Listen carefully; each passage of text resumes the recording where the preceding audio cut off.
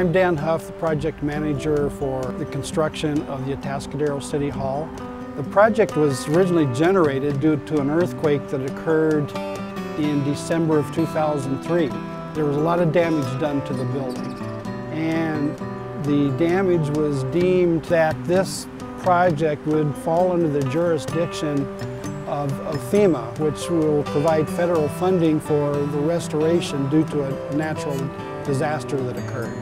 It was a very busy and productive first year at the Atascadero City Hall project. We re-stabilized the entire building, starting from the foundation all the way to the very top of the dome. And that work included putting in new piles, new pile caps under the existing foundations, new shotcrete walls around the entire perimeter of the interior of the building, from the basement level all the way to the top of the third floor. From the third floor up, we put in a fiberglass reinforced polymer system on the brick walls on the interior. And then at the very top, we went through and put in new structural steel in with the existing structural steel, added new framing construction, and stabilize the upper dome of the building.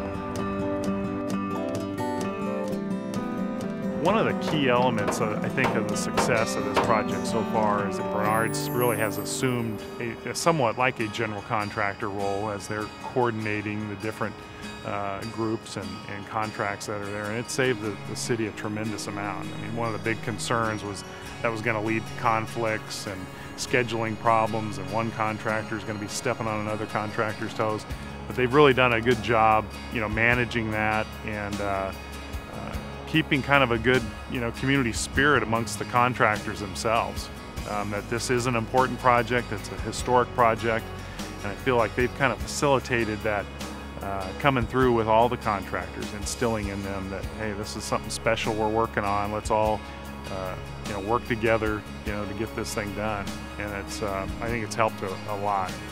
We're extremely proud to be part of the restoration of the historic City Hall in Atascadero, and we're proud of being able to bring it back to the community and being part of restoring that to the community and the people of Atascadero.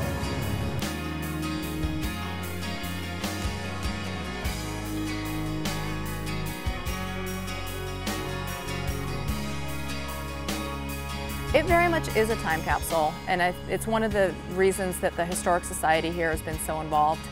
As I mentioned, this was really the centerpiece or the masterpiece in E.G. Lewis's mind about Atascadero. We're trying to preserve history in what we're doing. This is not a project that you fast track and blow and go on and push hard. We're so used to driving a project really fast and hard to drive toward finish. You can't do that on this job. It's the work on it is meticulous. We're dealing with a 100-year-old building. We're renovating, reinstalling existing pieces of the building. So this has been a project that just kind of seems like it moves slow, but it's just by the nature of what we're doing here.